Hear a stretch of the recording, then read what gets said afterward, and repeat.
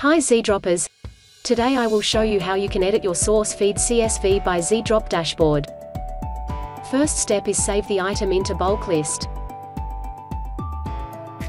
In bulk list page, let's select our items and click Add Items to Feed URL.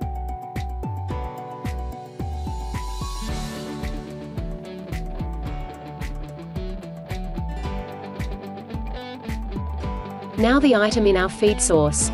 Facebook will pull it depended the schedule you set. Now let's go to feed source page. We can delete the item or edit the item, change price or select other category.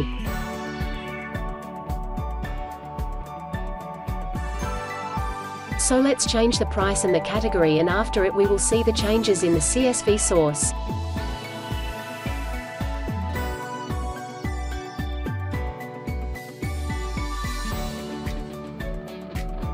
Let's see our change. So we can see the price and the category changed right.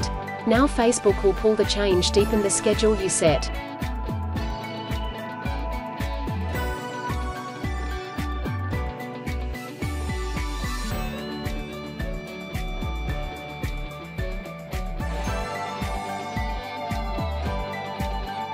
Hope you enjoy. See you next time.